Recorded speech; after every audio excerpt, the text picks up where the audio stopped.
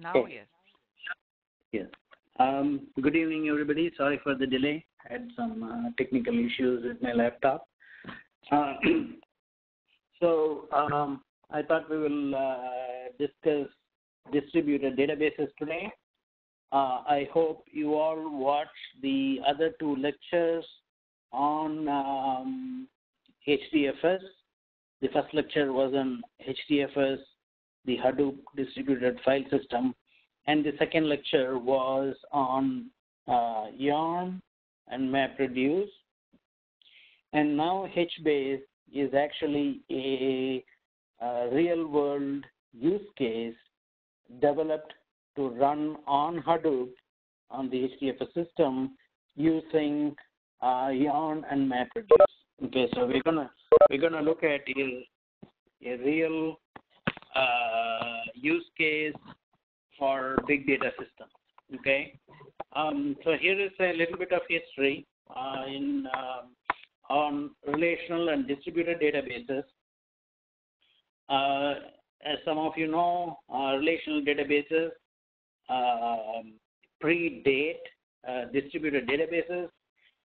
From the 90s, we had RDBMS in different varieties, and around 2000, a clear distinction was made between operational databases that are essentially transactional and OLAP, which is for data warehousing and for analytics, because people figured out that the constraints of a transactional system were not conducive for doing large volume analytics.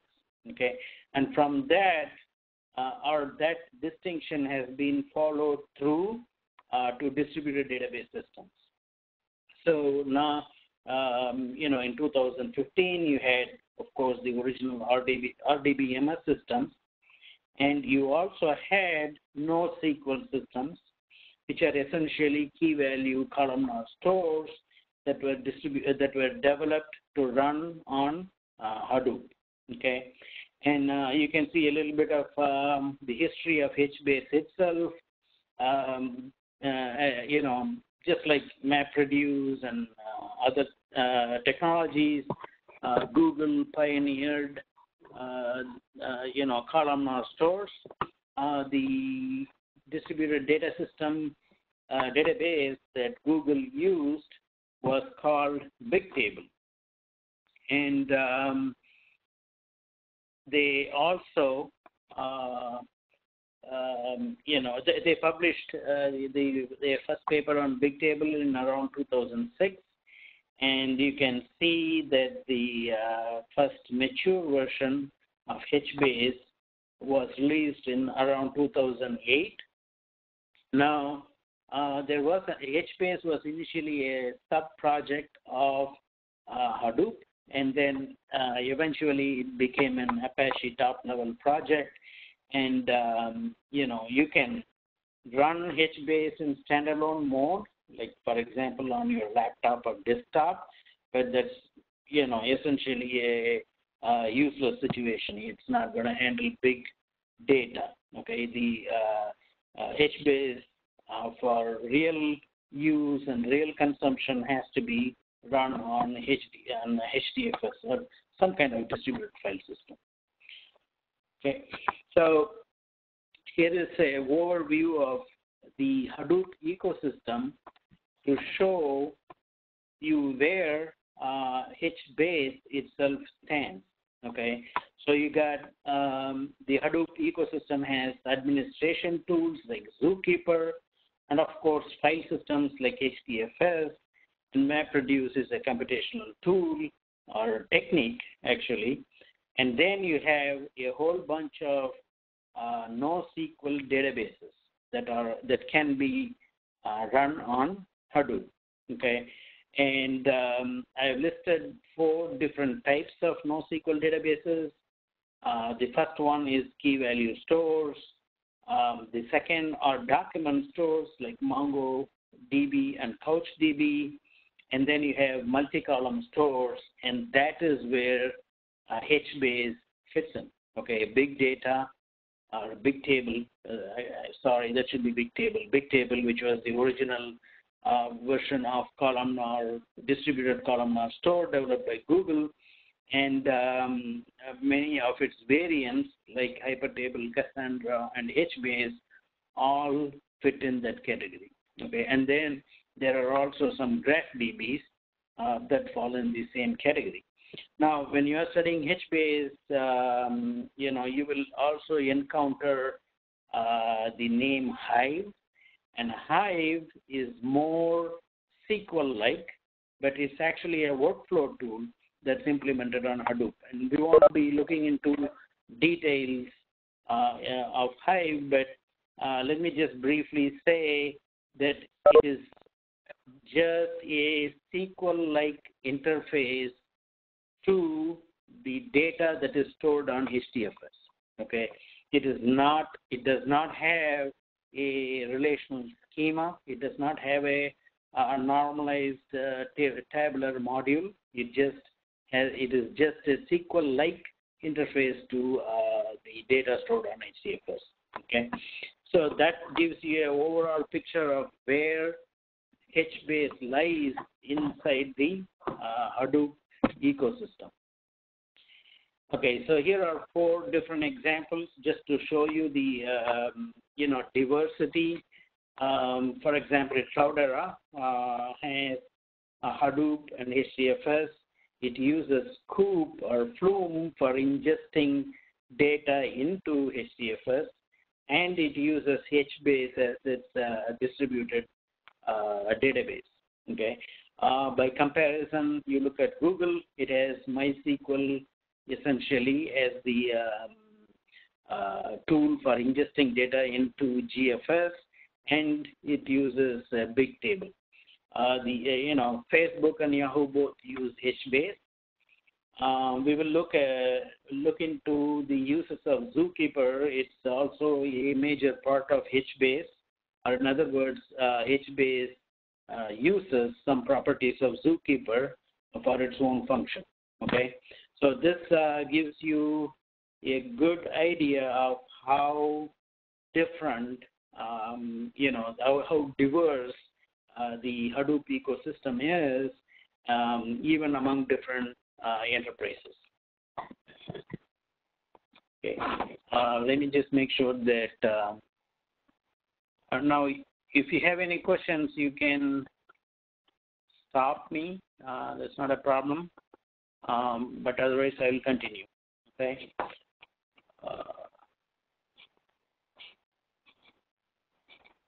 Sorry. Okay. So before we go into the details of distributed databases and HBASE itself, let's have a quick refresher on relational databases. Okay, so that we understand why relational databases do not work for big data. Okay, so the main feature of relational databases is that they support ACID transactions. And you may know, some of you may know what that means. ACID is an acronym for atomic, consistent, isolated, and durable. Okay. Now this is a major requirement. It is enforced. Any relational database should and only support ACID transactions. Okay. And when we move on to distributed databases, we will see this is what holds up relational databases from being used for big data. Okay, to work with large volumes of data.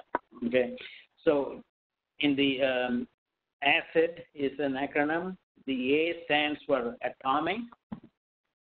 So what we mean by atomic is that each part of a transaction. Okay, we are taking let's say we are doing a large join and then an insert or update. Okay. So every single part of the transaction is treated as a single action. Okay, all the different parts of a transaction are treated as a single action. So the transaction will be executed as a whole, or it will fail as a whole. Okay, there is no intermediate state. There is really no way to have one or two classes or one or two parts of the transaction to be implemented while the others fail. Okay, so atomic means singular and whole. Okay, every transaction has to be treated as singular and whole, and it has to be executed as a whole. Okay, you cannot have partial implementation or partial execution of a transaction.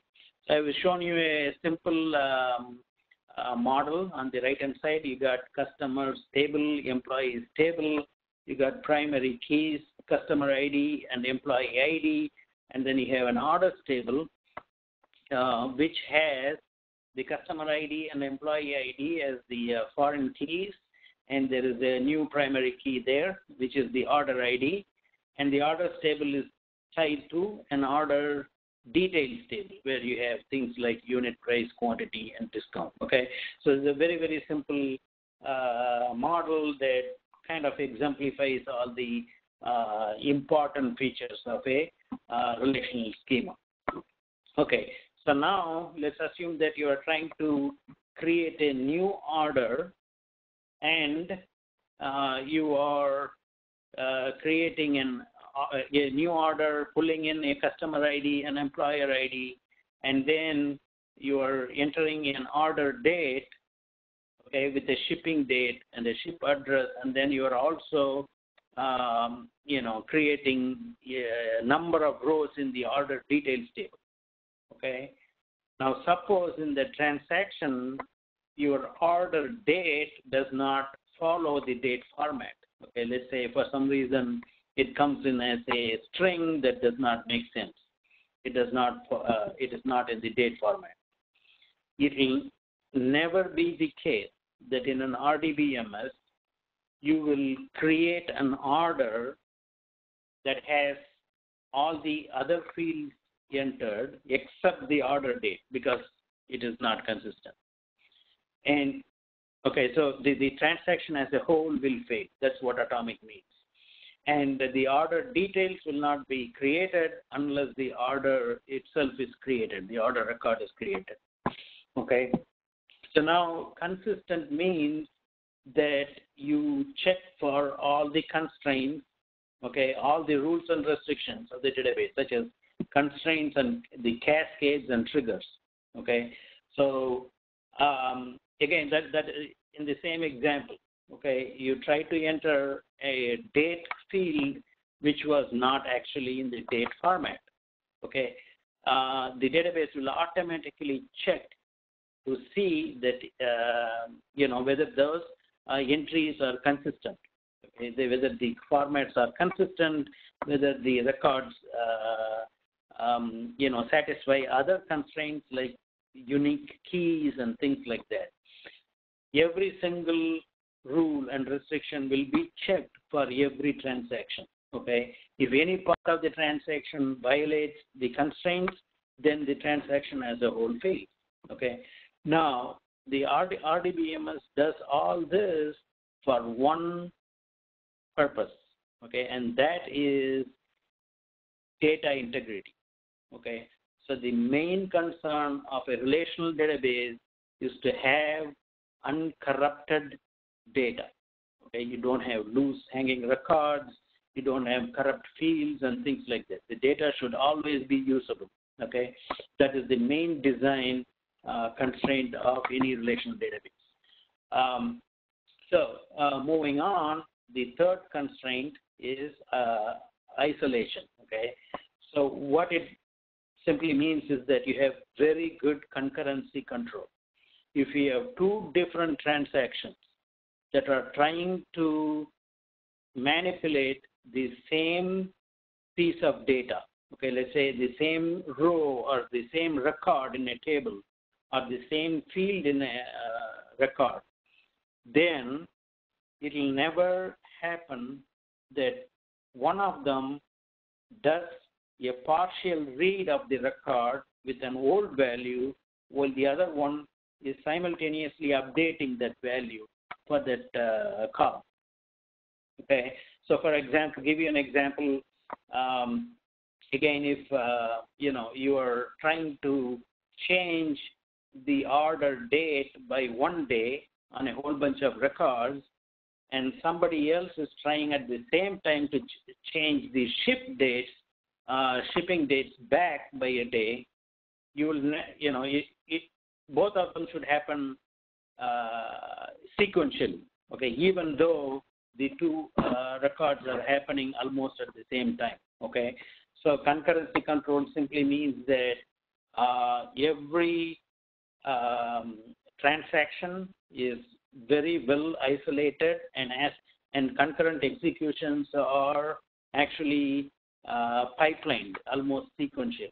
Okay, so that again the goal here is data integrity.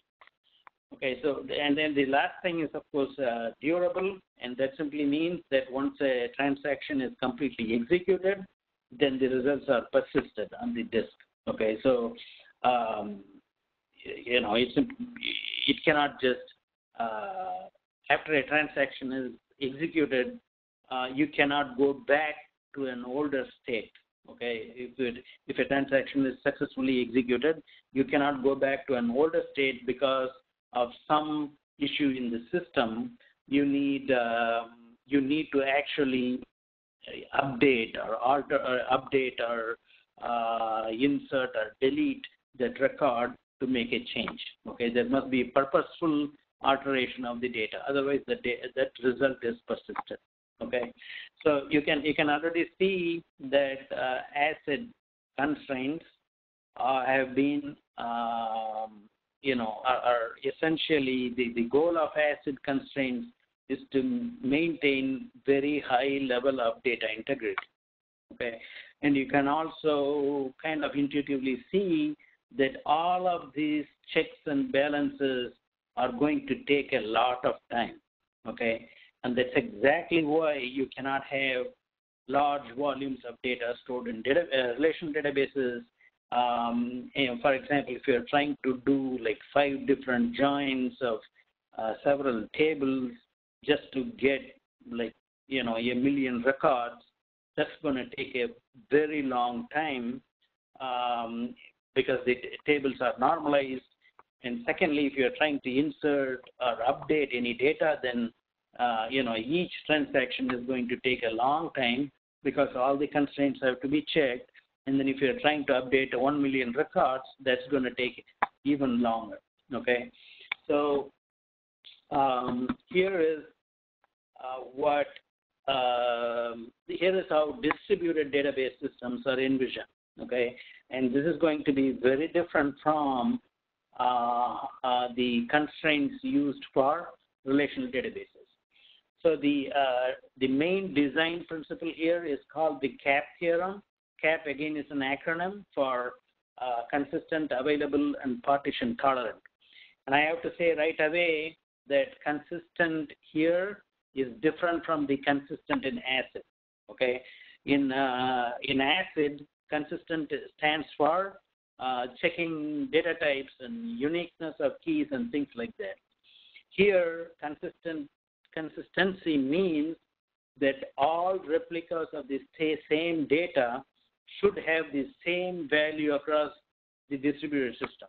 Okay, now, here is where it will really help if you watch the lectures on HDFS and MapReduce. So you know that in HDFS, a large amount of data or a large file is chunked up into blocks of size 256 MB, and each block is replicated across the entire cluster.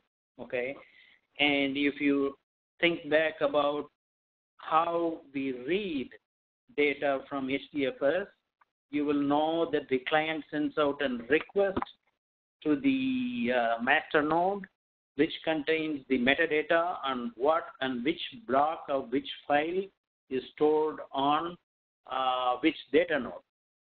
So the master node is simply going to tell the client, is simply going to give back to the client 3 values.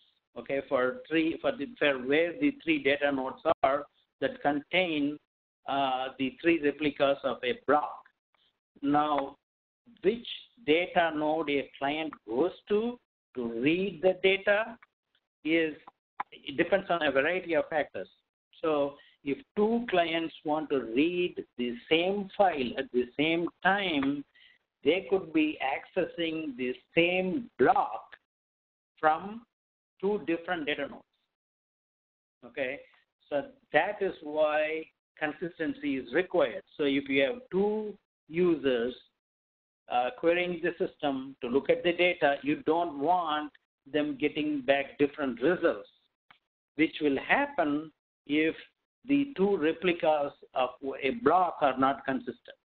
Okay, so consistent here means that every replica of every block across the whole distributed system should be the same. Okay, now it's a different matter whether we can practically enforce this or not. Okay, but this is a design principle. Okay? We demand that a distributed database should be consistent. So the second constraint is availability.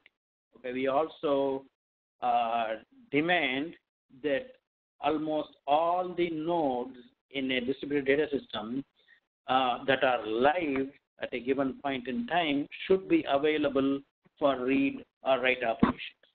Okay, now you can see right away that this is the consistent and available conditions are going to cause a lot of problems. They don't go together very well. Okay, so this is illustrated on the in the figure on the right hand side. Okay, so let's take a very simple example of some user trying to insert the final scores of two different players from two different countries. Okay, so the client sends out the insert request to a master node or a leader, who then sends out or executes the insert operations individually to all the follower nodes. Okay, now because of transmission delays and network delays, one of the nodes, whichever is farther away from the leader on the rack, is going to receive the insert operation later. Okay, so you can, it's very easy to see that two things can happen here. One is the insert operation is immediately executed in follower one, and at that time, two users are accessing the same piece of data.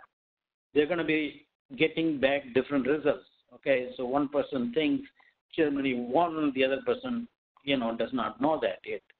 So, and this is simply because of the delay. Okay, so this violates the consistency condition because there is a time delay, you can see, between the two insert operations, and during that time delay, the two follower nodes are going to have different data.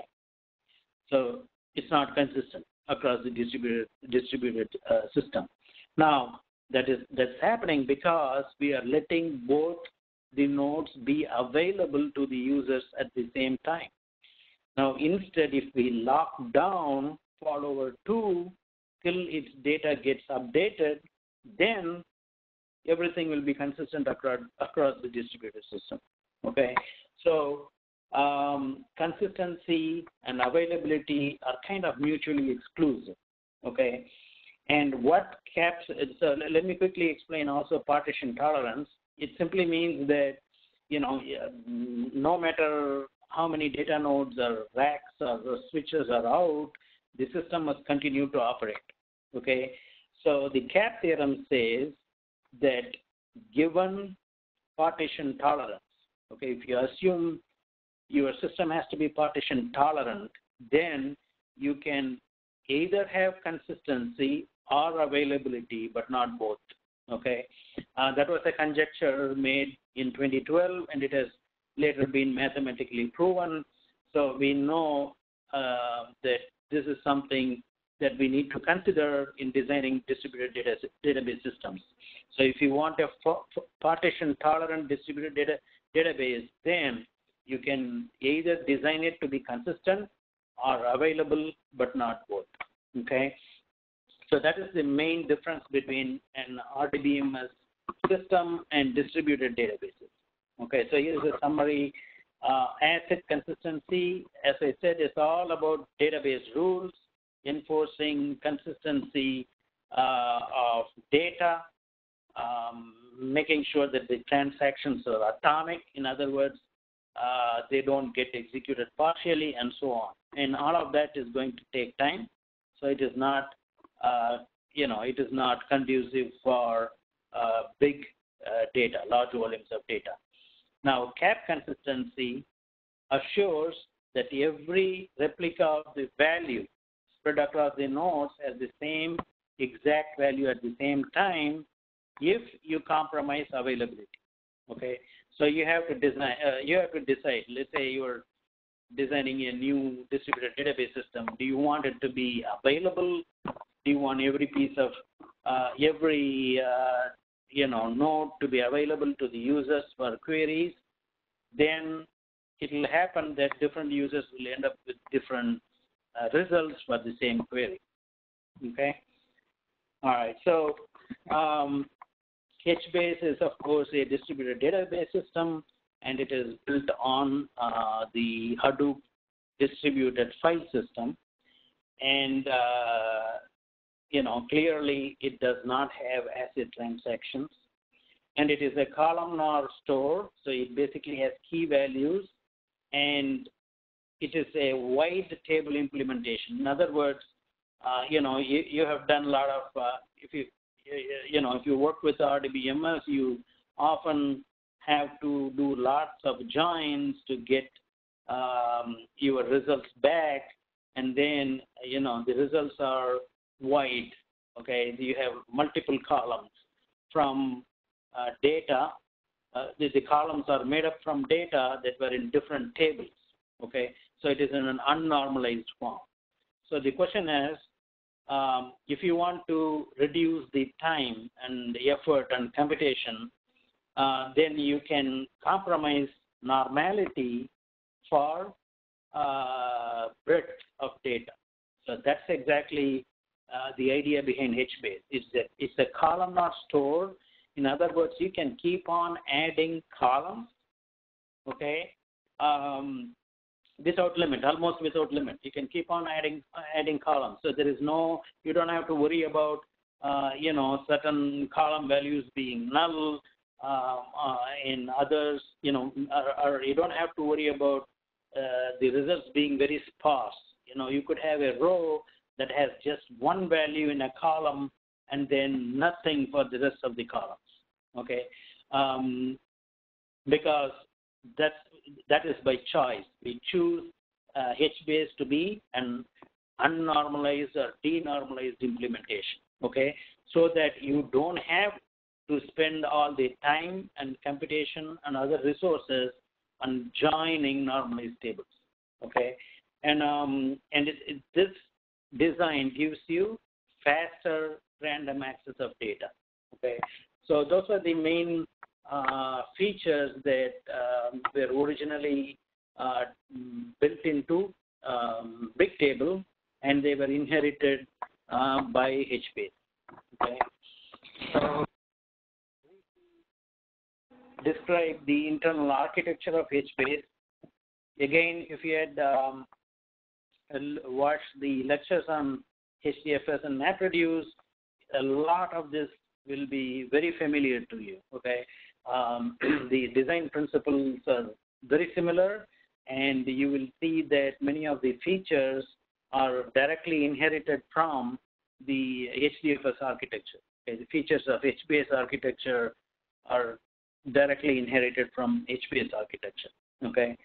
So the most important part of HBASE architecture are what are called regions, okay? Now, a region is simply a chunk of a columnar table or a columnar store, okay? So you can see here there is one column called key, and then you got a bunch of column families labeled column B, column C, and so on. Okay. Now, you can imagine this table having maybe 100 million rows. Okay. So that those data are chunked horizontally, and you have a start key and an end key. Okay, and these are row keys, and that part is called a region. Okay, that horizontal slice through the entire columnar data is called a region.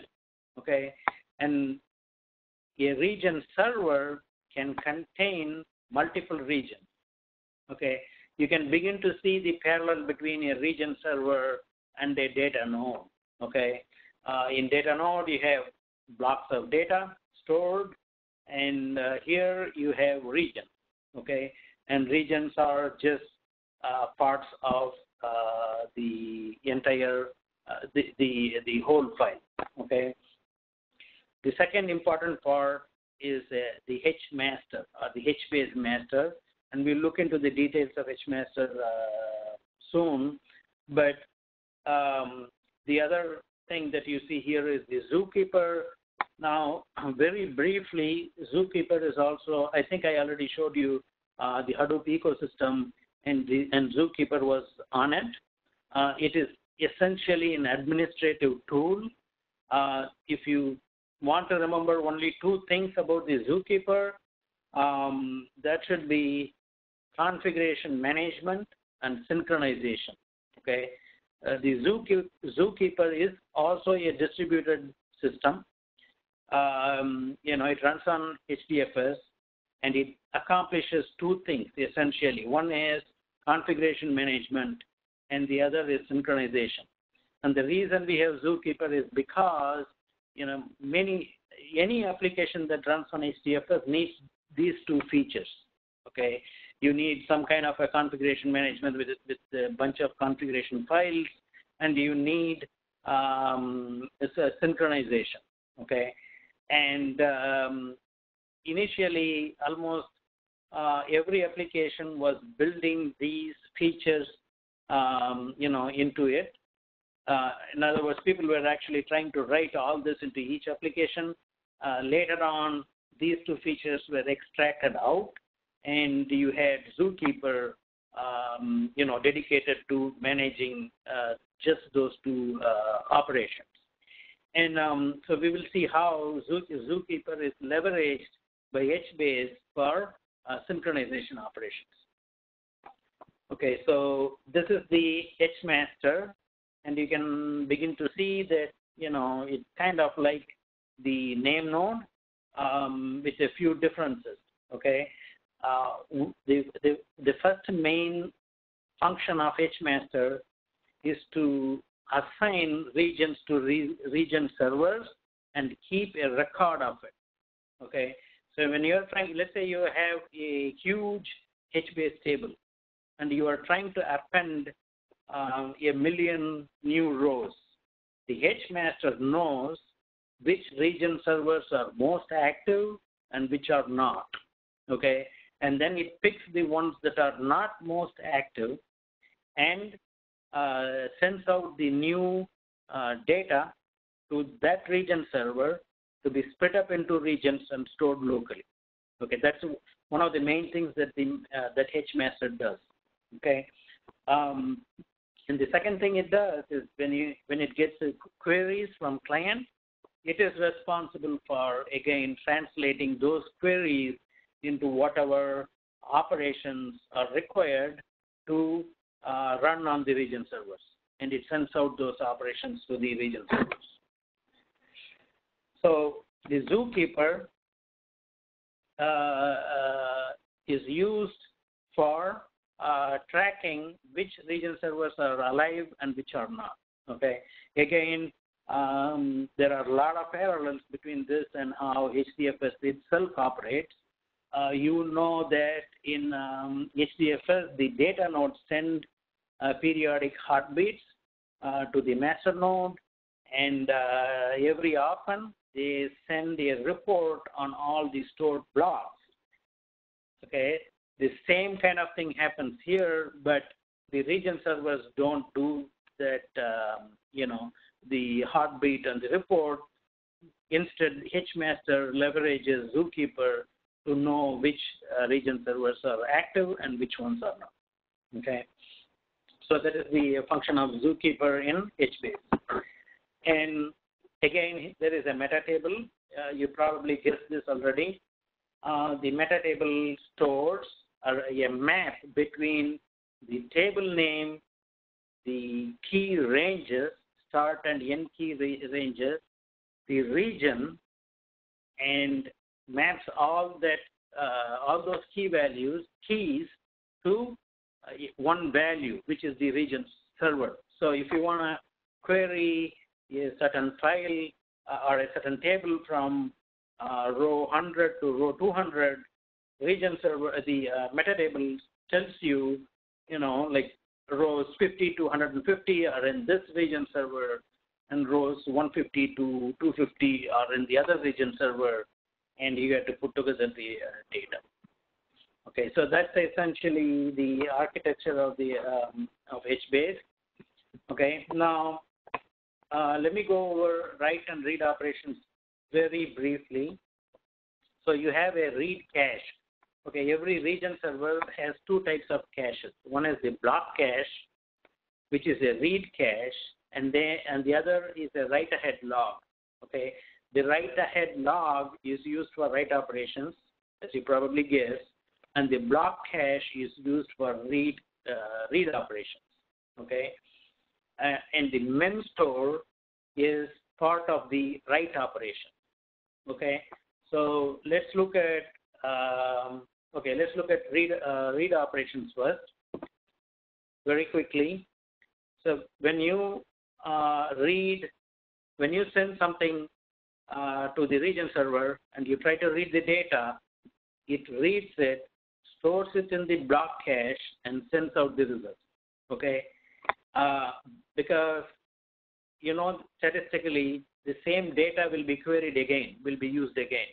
And the next time, it doesn't have to go to the region to extract the data. You can just send it out from the block cache. And the block cache keeps on growing. And eventually, when it is full, you look at the region server figures out the least used part of the block cache, least frequently used part of the block cache, and just deletes it. Okay, so to make more space. Okay, so block cache kind of speeds up read operations in the region servers. Okay, now write operations. So let's say you are executing a put command. The first thing that happens is the put command is stored in the write ahead log. Okay, because write is a time-consuming operation. One thing that can happen frequently is before the entire write operation is executed, something can fail. Okay, maybe the entire region server goes down, or some of the regions are lost. Okay, so then you should be able to recreate the write operation from the write ahead log. Okay, that's essentially the purpose of the write ahead log. What the write ahead log does is it writes into memstore. Okay, which is not in HDF is not the permanent store in the file system, but as the name says, it is in memory. And when that is full, it leaks into the HDFS data node as H files. Okay, so H files are simply the blocks and replicas of blocks in HDFS. Okay, so it's that's a very simple overview of write operations in HBASE. So here is a summary. The benefits of HBASE architecture is that it has a strong consistency model. So when a write returns, all readers will see the same value. So you know that availability is restricted, and there is a lot of built-in recovery, and it is integrated with the with HDFS. Okay.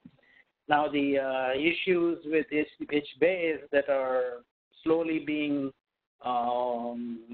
worked on, or that the write-ahead log replay is slow. So if something fails and you have to replay the entire write-ahead log, that's kind of slow, and crash recovery is also slow. But with every new version, there is always an improvement in speed. Okay, so that's a very quick and brief overview of HBASE and distributed systems. I can take questions on all the three topics because we didn't have lectures on the previous two. We posted videos. So if you have any questions on HDFS, MapReduce, Yarn, HBASE, now is the time. And Elena is going to walk us through, how to get access to HBASE and how to start working on your assignment. Are there any questions?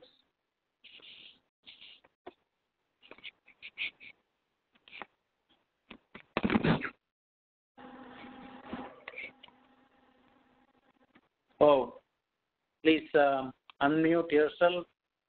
I think almost everybody is on mute. If you're talking, or you can send via chat. Do you have any questions on HDFS?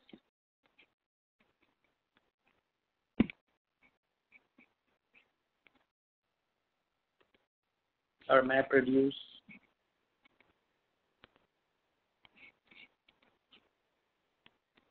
Okay, maybe we can move on to the next part, and Elena can. Yes. Mm-hmm. Yeah. So. I'll stop sharing. Yes, no, I need to share the screen. Okay. Oh, I don't have a right to share. Yeah. I think I gave you. All right, so now I can share my screen. So I guess first of all, as you can see, guys, you need to create an account on the demo cloud. So I guess for the purpose of this presentation, should I assume that everybody sign up on the demo cloud without any issues, right? Okay. If there are no questions about that, then I'm going to proceed. If you are using the Mac, I believe there is a command terminal that you can use, and you just SSH. If not, if you're a Windows user like me, you have to install a program called PuTTY, and you want to make sure that you install in the latest version. Okay, and I'm going to show you something else that it's not in a walkthrough, right? That is not in this work document. I'll show you something else, and that is going to make your screenshots look much nicer. I'll show you what I'm talking about. But when you log in here, the series, you want to make sure that you select an SSH. It's not telnet, nothing else. You want to select SSH. And what you might find helpful is that you want to save the session. If you save it, next time you just select your saved session and you click on load and just log in. You don't need to go back to the demo cloud and pick up this URL, or go back to the Word handout and to pick up this URL, right? Okay. So here, basically, that's what I'm showing you how to save it, but very important. Very first time, this is going to happen only on the first login. You're going to get this PuTTY security alert. Make sure that you click yes, okay? But if you use a different machine to do your assignment, you're going to get this alert again. You have to click yes, right? So here, I'm just showing you that I'm logged in at HBASE, right? And I have to type this command to start. I have to type my login and my password, right? And it's the same login and password that you set up for the demo cloud. And then you're just going to run the command to start the HBASE, right? So here you are at the prompt, and you're just going, well, which HBASE is just going to check if HBASE is installed. Let's assume it is. So you just run HBASE shell. And now from there, I'm going to show you something else. Here is your party, right? Let me show you what I did to change colors. So that can make your screenshots much nicer. If you can see better when it's a dark font on a white background, right?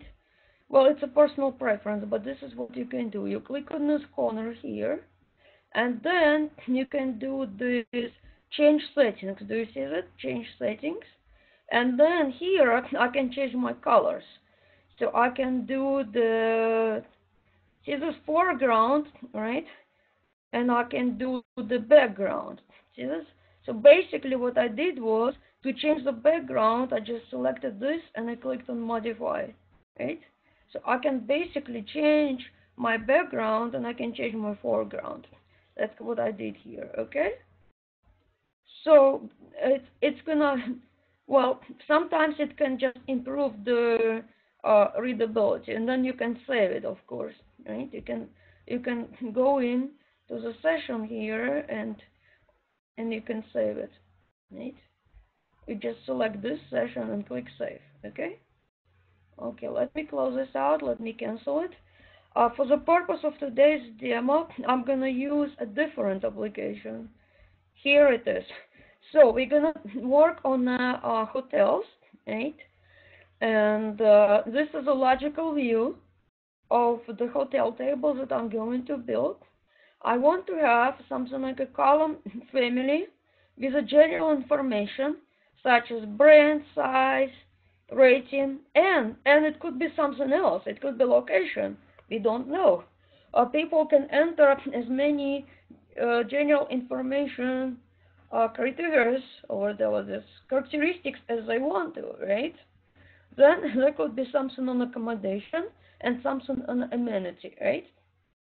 But again, see here, I can say, for instance, if the hotel has a gym, hotel has a spa, hotel has a pool, maybe you want to do something like a massage room. Well, massage room is part of the spa, but you could make something else, right? You could say garage. It could be anything, right? And also, there is no way to force the values yes or no. I can enter anything I want. I don't have to even provide the hotel name. I can just put in amenity value, right? So basically, and here I'm gonna do something on purpose right now. I'm going to try to create a table. So to create table, it's a create command, right? But what I did here, well, it's my personal preference. I like to type all of the commands in the editor before and then I copy paste, right? So here it is. This is a create command, and create command is going to create a table called hotel, and here these three are basically are the family names, right? So what I'm gonna do right now is I'm going to try to run this command, right? So it's a family, right? There's three families. Let me try running this command, and I'm gonna get an error, right? Okay, now look, I want to copy and paste. To copy and paste, it's just basically to paste. It's a right click, okay? Nothing by the right click. See this? I got an error message, and the reason is I already have the table name called hotel, right? If I do this list, and then I have to put the in the double quotes, I have to put that the hotel. Oops. See, so this is called the regular expression, right? So I'm supposed to get all tables that start with the word hot, right? See, this it tells me that I already have this table, right? So what I have to do is I need to drop my table, but in order to drop the table, I first have to disable it, right? So I wrote my command somewhere in here. So let me do this F5 disable, Oops, okay, here it is. So, oh no, that one is checks if disabled, right? So what I need to do is I have to disable my table before I can actually drop it, right? Okay, so I'll have to type it. I'll type it, not a problem. Alright, but let's see what happens if I just try to drop, right? What's gonna happen if I just do this? Let's see. If I want to just do this one, drop, and I'm gonna put the hotel, right? Oh, actually it's angle quotes. Let's see what it's gonna do. Is it gonna give me an error message? I think it does, right? Because you cannot just drop. The table is enabled. See this? I cannot do this, right? So what I have to do is I have to do this for disable hotel, right? But if you're lazy typing, you can hit the up and down arrow, and it's gonna let you navigate the command history. So this is disable hotel, and now see this, it's gonna take a little time to run. And if I'm not sure if my hotel is disabled, I can do this. See, this is disabled hotel, and this is going to return true if the table is disabled, right? It is. So now I can do this, I can drop, right? But always it's a good practice to check if your table exists before you start creating it, right? Oops, what's going on? See, when you do this, you just type something, right? And it will exit the prompt, right? It will exit. Okay, look. Now I'm using the command history, right? I just use the up arrow. There we go. Now I dropped my table. Now I should be able to create it, right?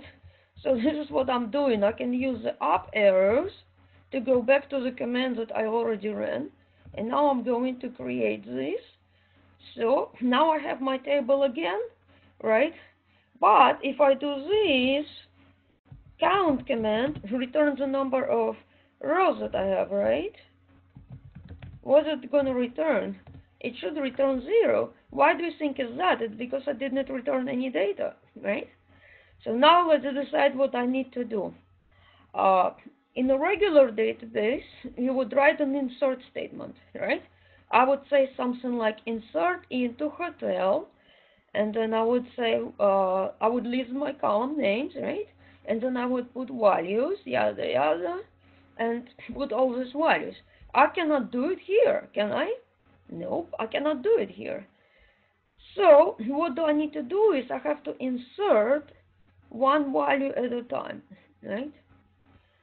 And to do this, you run the put command. You have to specify the table name. You have to specify the row key, right? And you have to specify the family name and a column name. So it's going to be column within a family. But before we do that, let's check what the table looks like, right? So I'm going to type, I believe it's the describe command. The describe command is going to give you the table structure. Now take a look at this.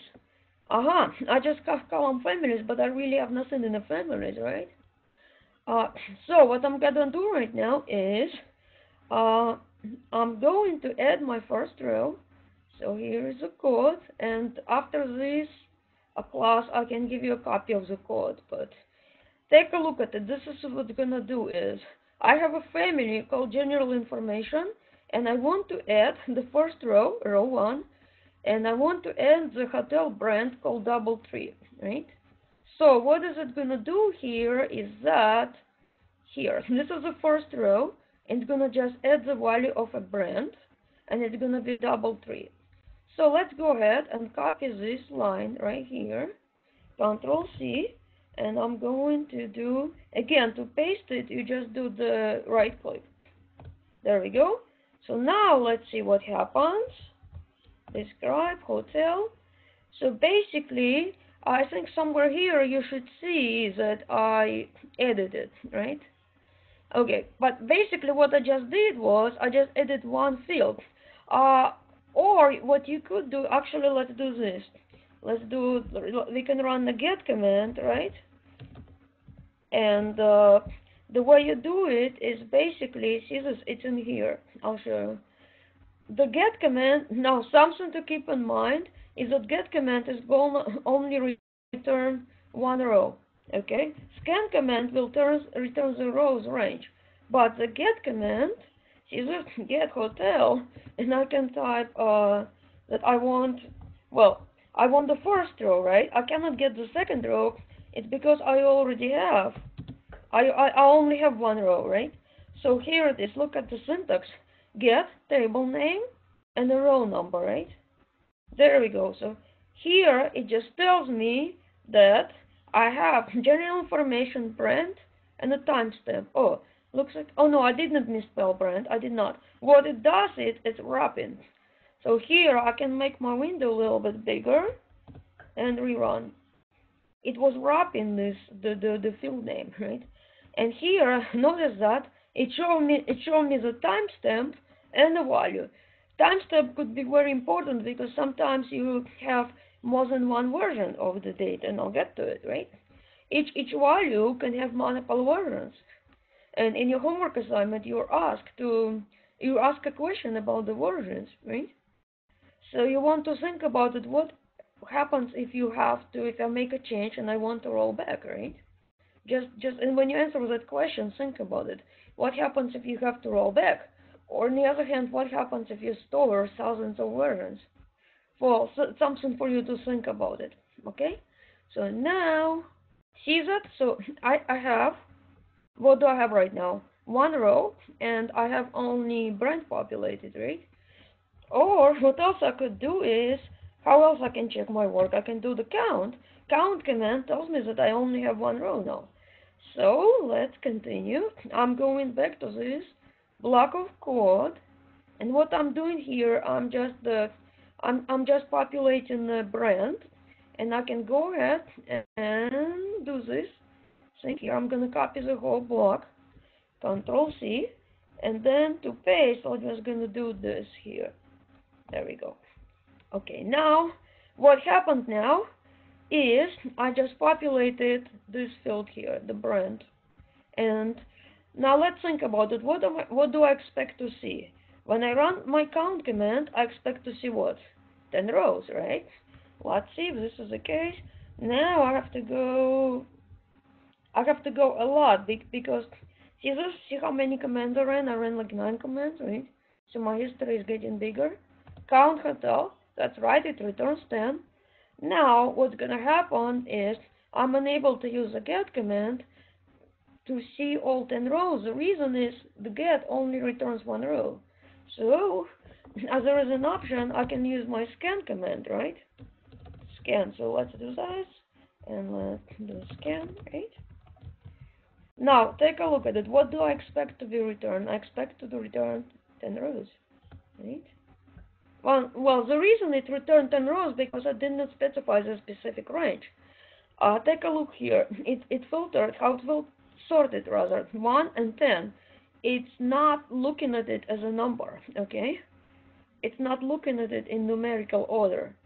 So if I had row 11, it would have been 1, 10, 11, 2, 3, right? Okay, now let's look at it next. What I'm gonna do, I'm going to populate now size. Currently, I don't have a size. The general information family does not have a size. For the size, I can add it to 1 row, I can add it to 2 row, or, well, I don't have to add size to all rows, right? And there's no such a thing as null. There's no such a thing as null, unlike in a relational database. Here I also have to be careful with values because I want the size of the hotel to be mega, medium, large, small, right? This is what I want. But it does not prevent me from entering what I don't want, right? So here you really have to watch out what you enter in. Okay, so let's go ahead and this is the size block of code. Well, I just go ahead, copy and paste, Control C. But again, it's a matter of preference, okay? But I have to tell you that, and I always tell that, and somebody always does not follow the instruction. Avoid typing that in Word. And the reason is Word puts quotes that don't get recognized. It put curly quotes. And this program does not like curly quotes. So don't do this. Save yourself time on the night when assignment is due, okay? No, this is sad. This is a serious sad story. Okay, now let's take a look at this. What do I expect to get when I run count? Uh, okay, how many rows did I just insert? I inserted. Well, this is a very tricky question. It's a good multiple choice question, right? How many rows do you think I'm gonna get? Well, let's think about it. Some of you might think 20. No, I didn't insert 20. I did not run the 20 put statements. Some of you may say, okay, maybe 17, right? Because Yelena ran 10 put statements before, and now she ran 7 more. I don't think so. Why? It's because, see this? This is a row key, right? I'm not changing the key, right? I'm adding, what I did here, I added the new attribute, right? Because I have a general information family, and I added size to the general information, right? So my count is supposed to return 10, right? Exactly. So now, on the other hand, if I do the scan, I'm still supposed to get 10 rows, but I'm supposed to get the values for the size. See this? So now this is getting bigger, right? And look at the sorting. It goes the row 1, row 10, row 2, right? The output is gonna get even bigger. So now what I'm gonna do is I'm going to do the rating here, and this is the same family rating, and then I'm gonna go ahead and copy this here, accommodation. Oops, yes.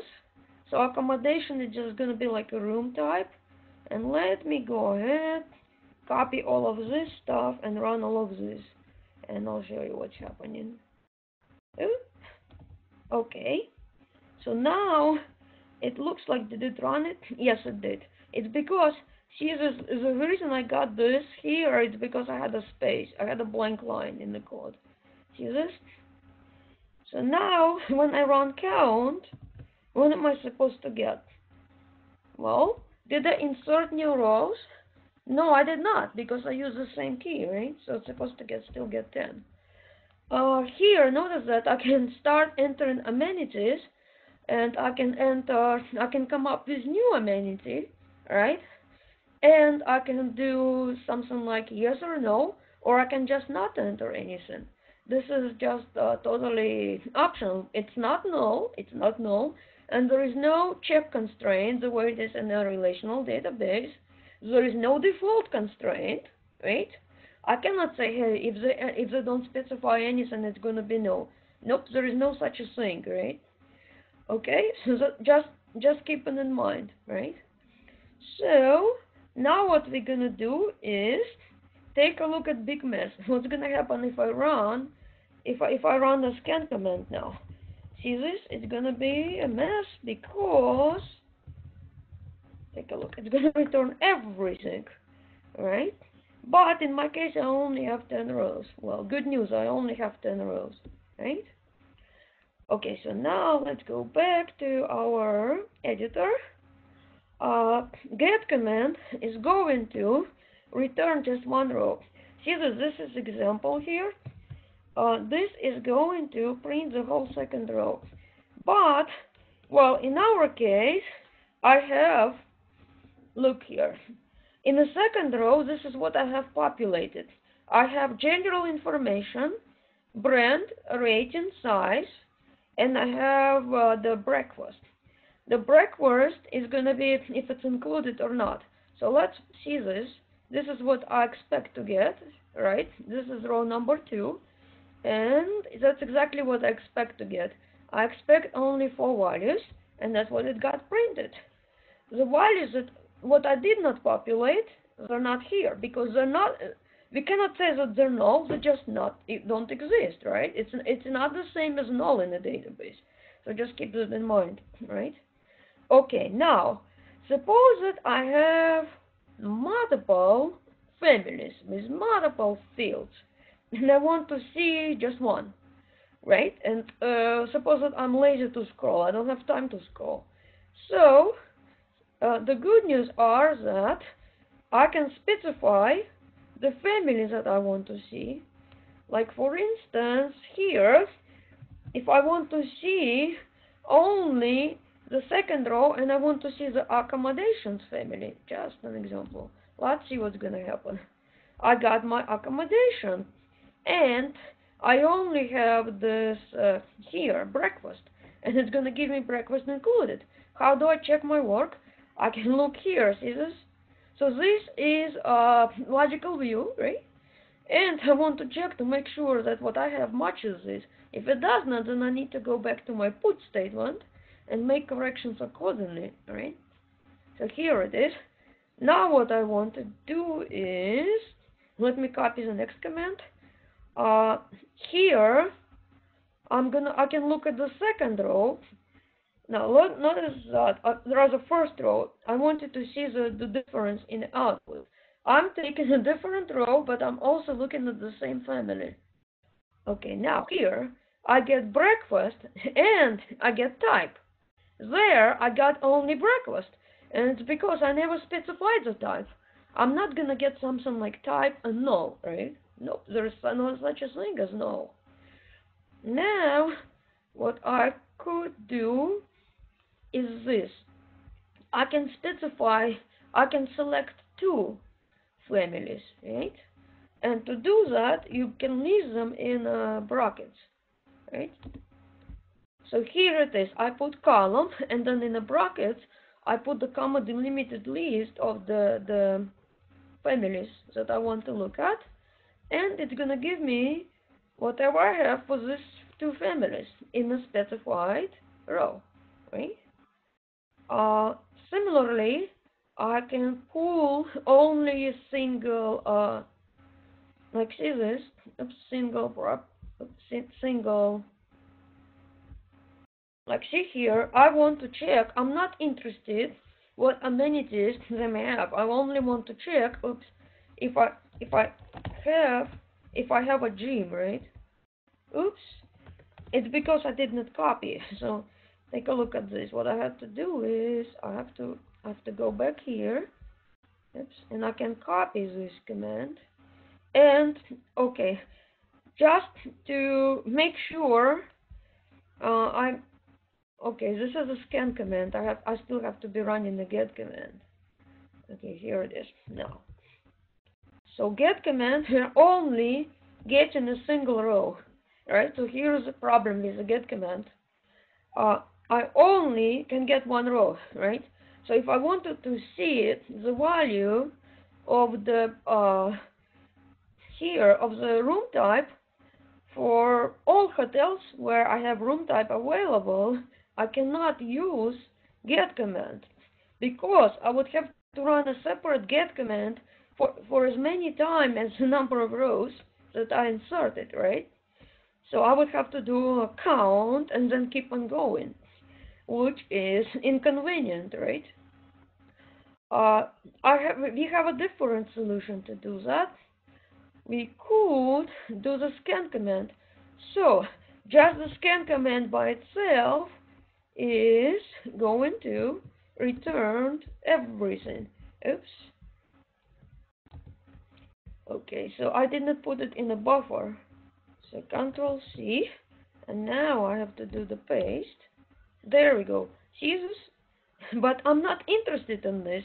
I want to see only a certain families, right?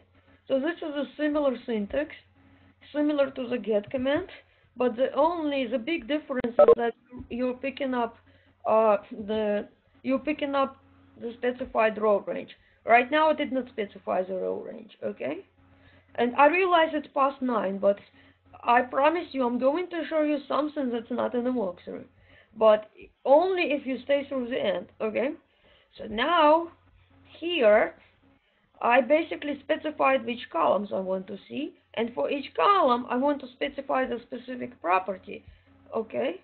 like for example, over here, I want to see for the accommodation, I want to see if it has a breakfast, and for my amenity, I want to see if I have a spa, something like that. So this one is right now it's running against all rows. But why I don't have a third row? And the reason is because the third row does not have anything populated in a breakfast and in a spa. Look here. If you look here, there is nothing for the breakfast here, and there is nothing for the spa. So that's the reason my third row did not get returned, right? You might find it a little bit helpful when you create this conceptual view. You might find it helpful as you're working on your homework. And now here I can specify more, right?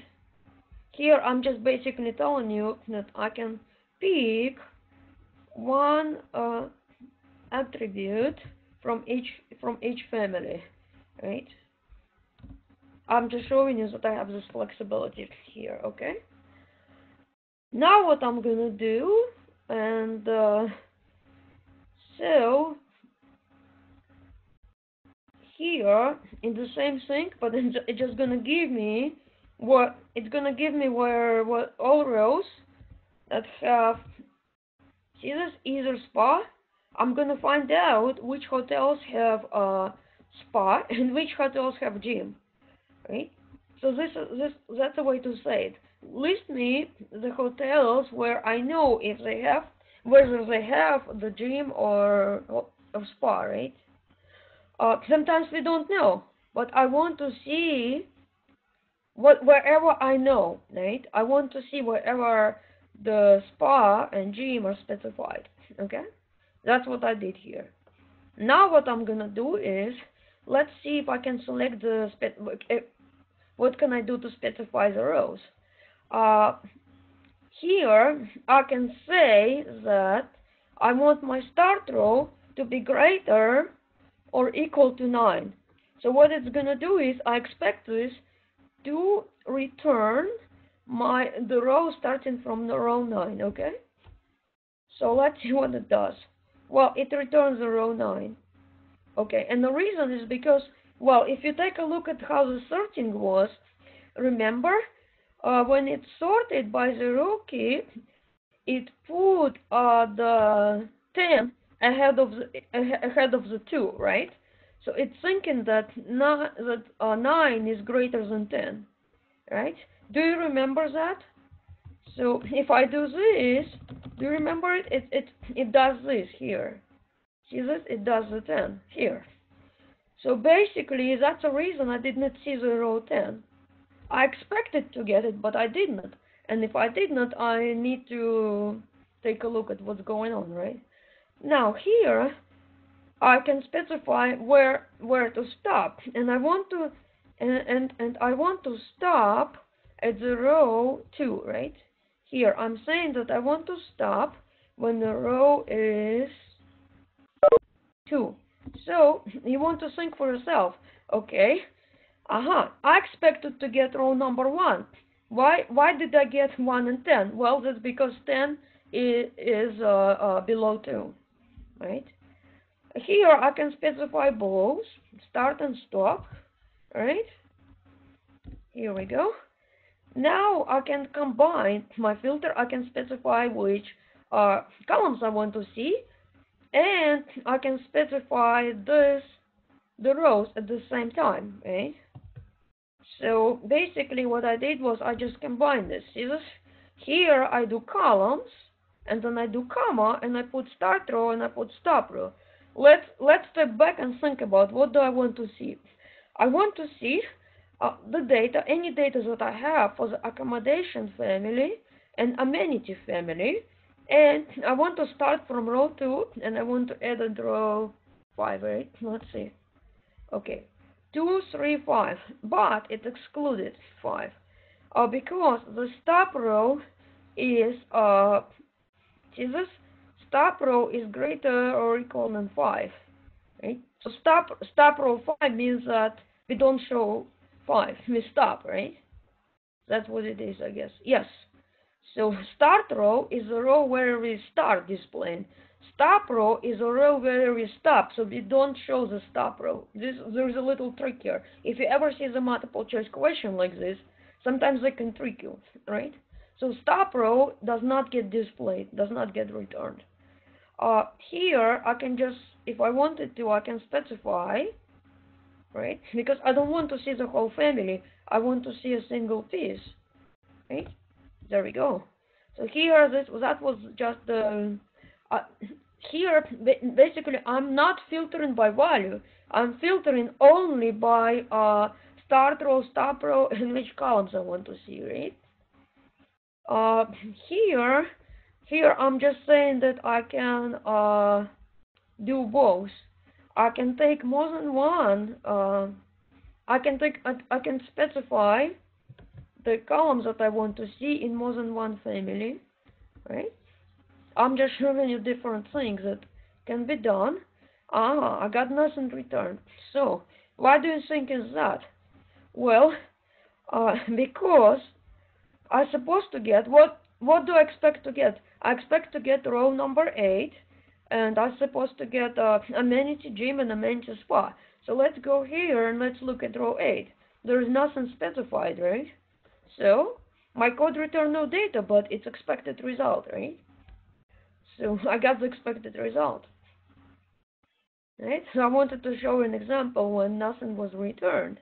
Well, on the other hand, this oops, here I have the same criteria. See this?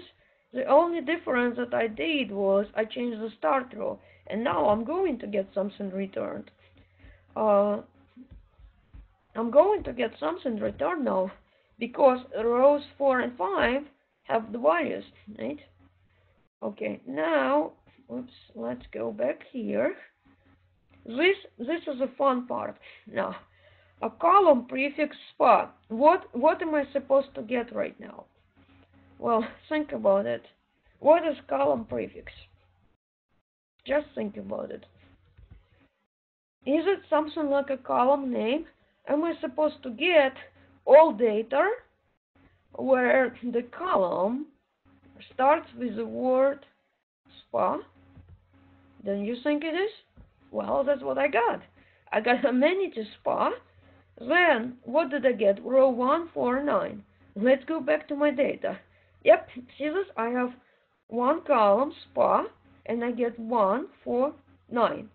So people pay attention, this is not in a Word document, right? So here it is. Now I filtered, I want to see any values with the field that starts, the name of the field starts spa. See, so this is because we might not know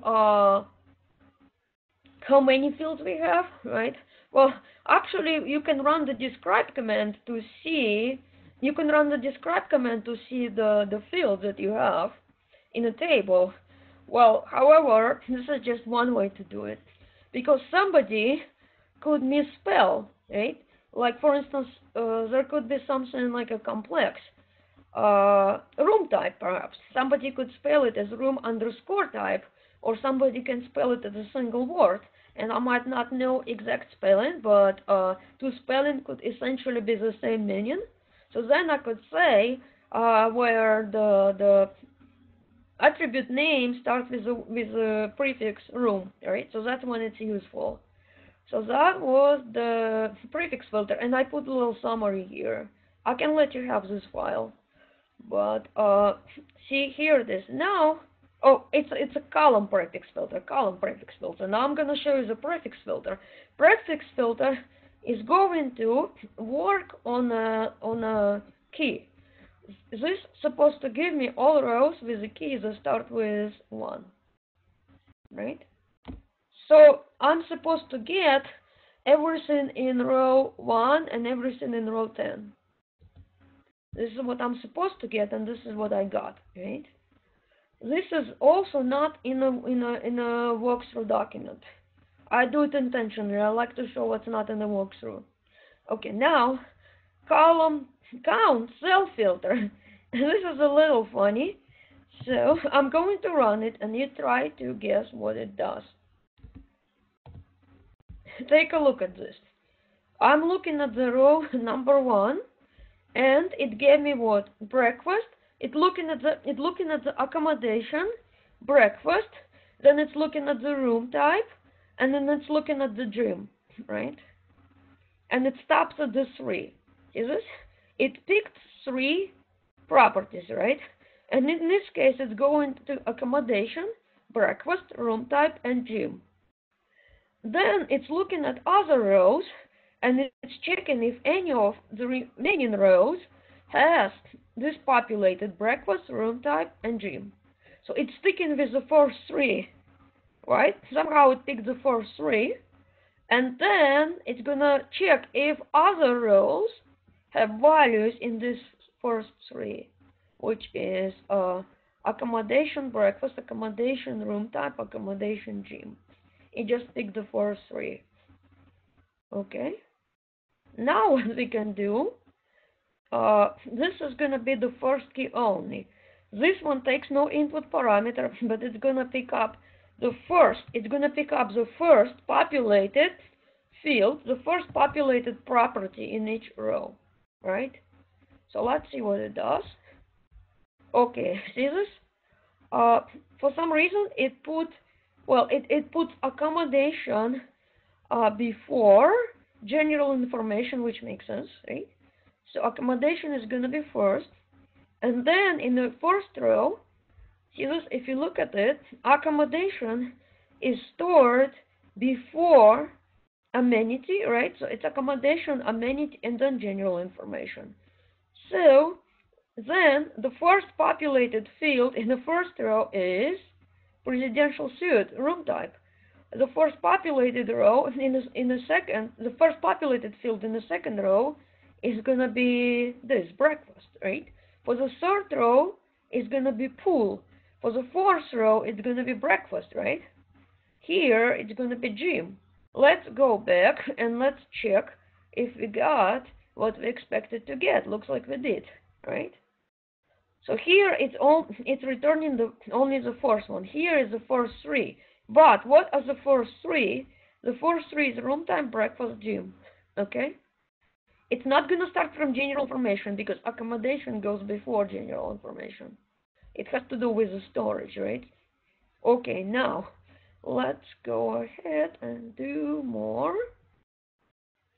This is a little bit complex. So here I need your undivided attention. What we're gonna do right now is we're gonna run the value filter. And the way it works is that I'm going to look at the columns and I'm gonna say, well, I want to pick the accommodation, breakfast, and I want to pick the rows where accommodation is none. So this is just the syntax. Binary prefix none. This is how you do it. Well, it's a little bit complex, but the bottom line here is that I want to see where for sure there is no breakfast.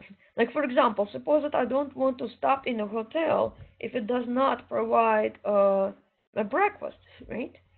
So let's see what's going to happen. What I have to do, I just paste that. Okay, now what it did, it returned the row number 1 and row number 8. See this? Row number 1 and row number 8. I have breakfast equals none. Let's go ahead and take a look at this. See this? None, none. And similar, I can do the included. This is just single value. If you wanted to do the multi-value, this is excellent homework. I'll leave it as a homework.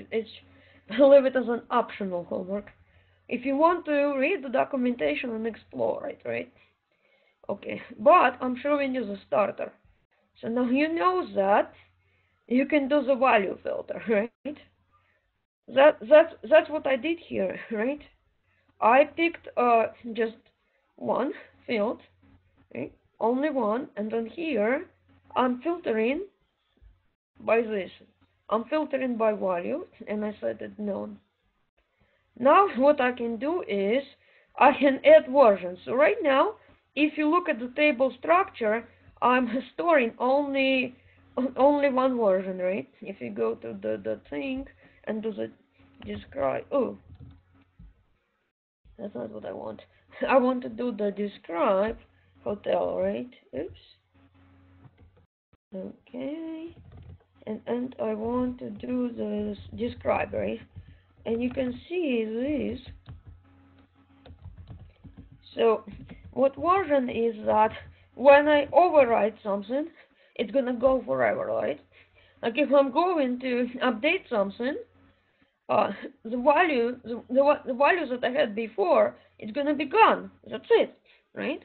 There is no way to restore it. On the other hand, if I have a version, it will stay there. I'm creating a new version.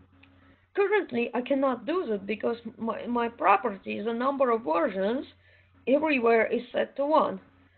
In order to allow me to store multiple versions, I need to run the alter command. Alter command is a data definition command, and what it does, it changes the property. So here I specify name amenity.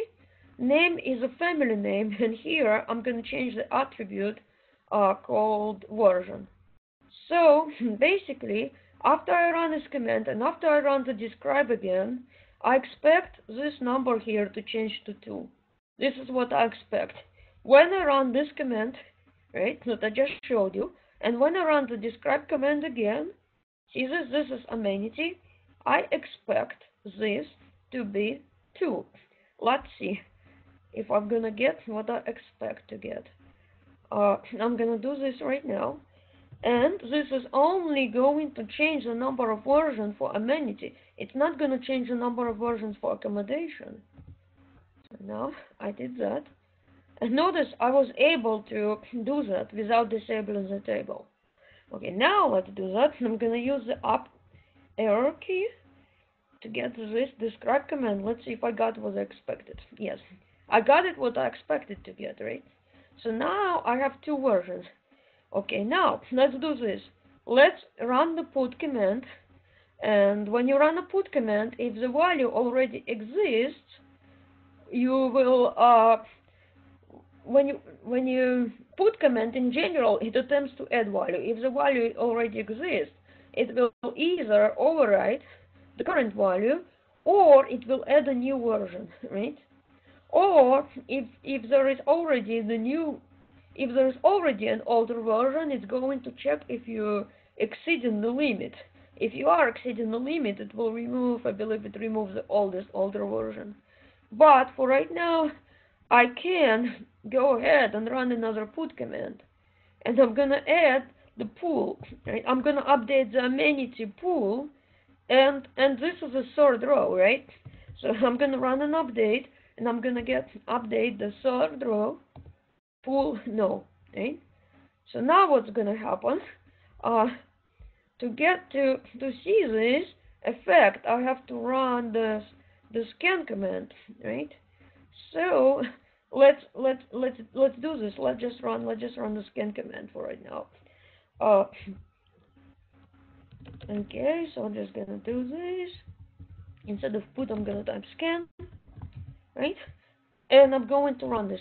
Let me show you something. Let's take a look at this. Okay, so that was row 3, right? Take a look at the row 3 right here, and you should see 2 values for there should be 2 values for the pool, right? And it's because, oh, okay, so basically when I update it, right, I should see 2. Let me see. Pool, right? And this is pool now, but hold on, did it have a value before? So if I had a value, right, I should be able to see I should be able to see 2 values. And okay, so let's go ahead and let's do something else in here. Well, it's really hard to see because right now I'm looking at multiple rows here, right? I'm looking at multiple rows.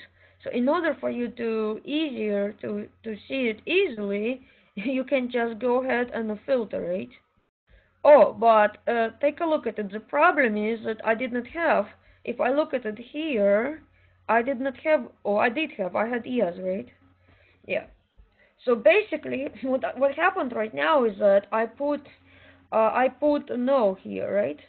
So now it's no, but secretly somewhere behind the scene, I should still be able to retrieve the old value if I want to, because I set amenity versions too, right? So it should keep my two versions now, because I just did the alter table, right? So let's go ahead, let's get back here, and I can do it again. I can do again, but now I can do this instead of no. Let's try this. Let's try something dummy. Let's try Yelena, right? Okay. So, okay. Now let's do this. Let's try the scan command, hotel, and if you go back, you're gonna see it. Oops, you're gonna see it that it's gonna show me now that full value equals 11, and see this, somehow it just showing me the latest version right now, right? It showing me the latest version in the scan command. But you can specify the version you want to see, right? There is a lot you can do, but right now, see this, I can alter it even more. Oops, here it is. There we go. I can now do this. See this? I can alter. I can add another version. See this? And then I can delete. Right? I can delete this. I can delete the whole family. Right? Okay. Or what I could also do is I can change the number of versions again. Right? But what delete will do is delete is supposed to delete all versions. If I don't specify the version number when I run the delete command, it's going to delete all versions. Right? So when I do delete, I have an option. I can delete only one, right? When I delete, I can delete only one version. I can specify the version. Or if I don't do this, then I'm going to delete everything, which I did in this case. And now if you do the if you do the describe command, where is it, describe, you will see that I deleted the whole family, right? I deleted the whole family. So here basically I can delete, right? And I can alter, I can do this, but I cannot drop my table. If the table is enabled, right? If the table is enabled, I cannot delete the table. Now let's see what happens here. Let's see what happens here. Am I able to add the family back like this?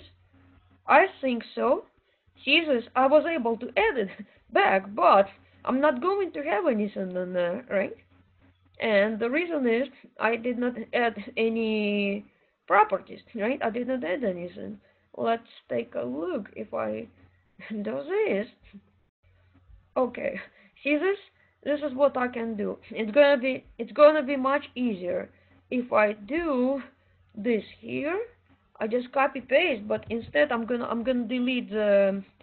Look, this is what I'm doing. I'm going to delete the accommodation, and I'm just gonna keep amenity here, right? There we go. So now I'm going to do this. I got one row, right? But there's really okay. Here it is. I got one row. Oh, how did I get one row? Oh, did I run? Oh, because I ran the statement, right? I ran. See this? I just get one row in here, right?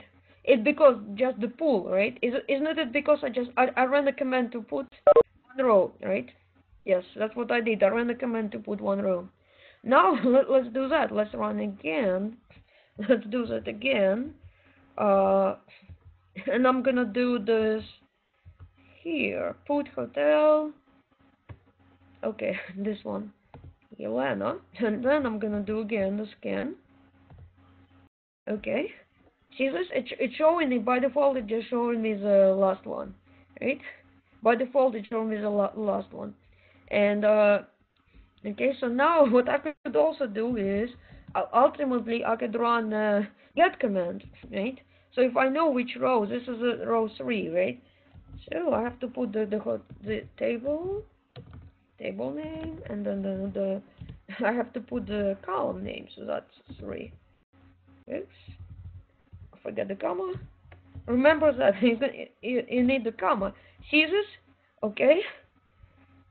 See this? It also show me here. It's also showing me this. So now it's a value Elena, but it's actually you can specify the version, and I believe it's just a version parameter. Yeah, it's just a version. What? Okay. Yeah. It's not in here, but I believe you just specify the version. It's in a filter. In a filter, you can specify the version and say the version number that you want to see. Okay. But any questions about what I just showed? And this one, that one is in here. See, so you want to. There is such a thing as a code reuse. You want to reuse a code, but the work that you actually turn in should be your original, right? The project should not be copied from anywhere else. It should be your original project, okay? So basically, here it is. See, this is an example. Version 2. Oh, this is alter. And then somewhere in that example, I think I'm selecting, somewhere in this example, I'm selecting only the specific version. Yeah, see this? Scan, and here I'm specifying that I want to see the second version. There we go. That's what we have to do. We have to specify versions. So now let's go ahead and take a look at that. But I have to use the scan command, right?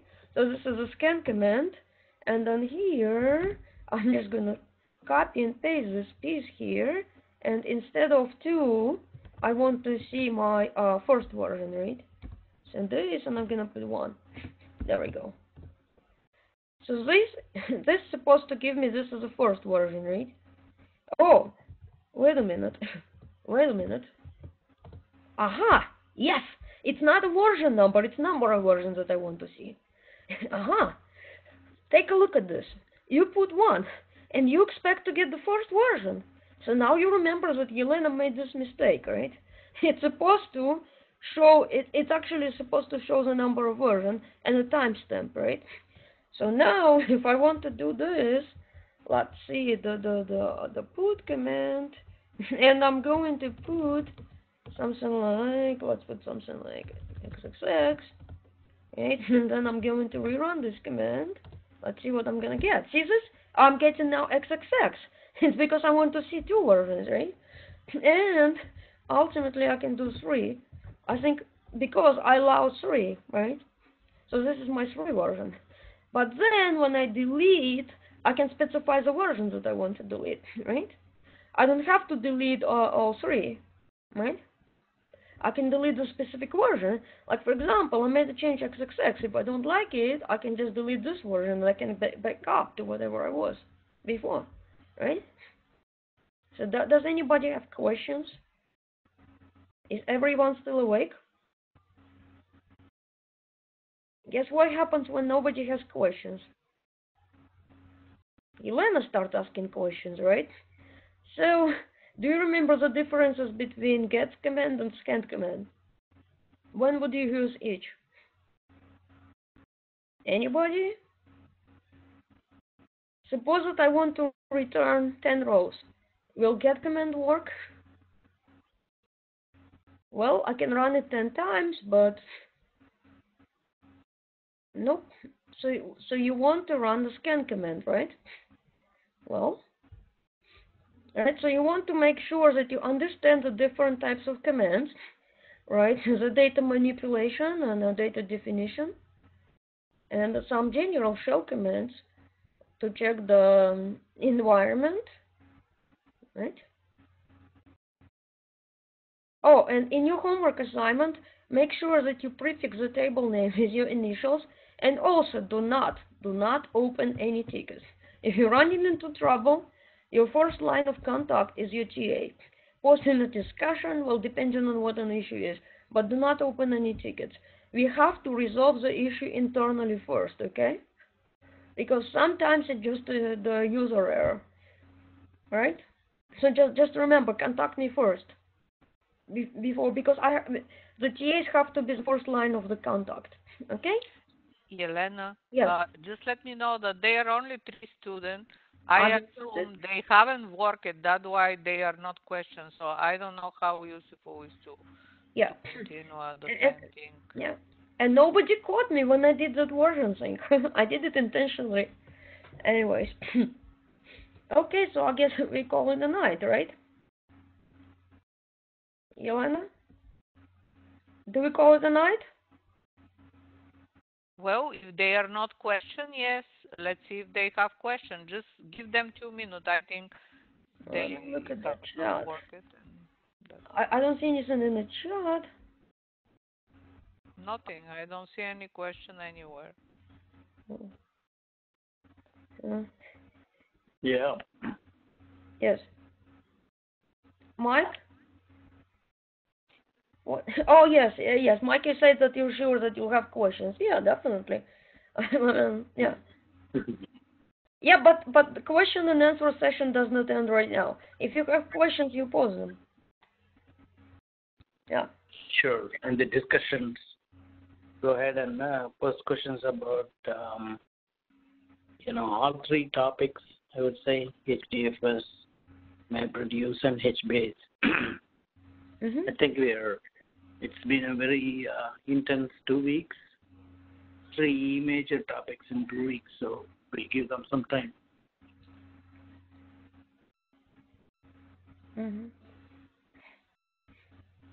Yeah. These are actually very intense 2 weeks. That's why we put the assignment optional. But that doesn't mean you don't do the assignment. I think if you don't put this mandatory, they don't do it. And this was just without stress to learn as much as possible. That was the decision pedagogically. Since it's too much, we are not putting this a lot of weight in the grade, but in the knowledge, yes. Yeah. Yeah. That's right. And, discussions are a good place for you to ask questions, your doubts, and get a better understanding.